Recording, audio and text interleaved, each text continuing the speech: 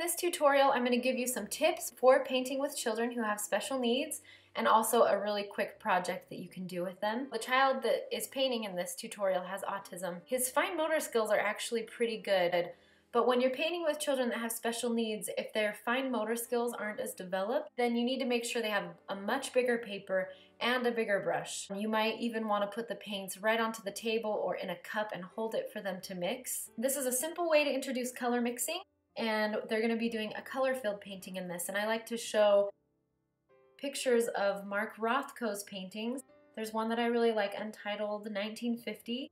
Introduce the colors to them, put them in a cup or on a plate. Sometimes I've put them right on the table, and you can tape a border. In this case, we're just taping a square border, because after we take the tape off, we have a nice square, and it looks great framed in like a double matte. Unfortunately, I don't have any pictures of it finished.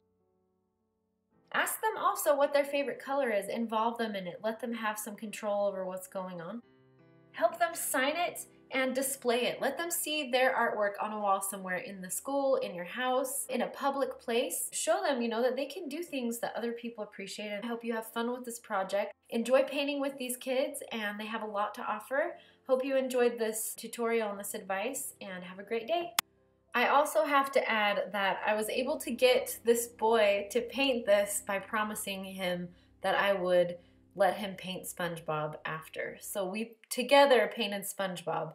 And how I did that was we drew it in pencil together. I drew one right next to him and he followed me. So we just drew simple shapes and then we painted it in. I painted mine and he painted his.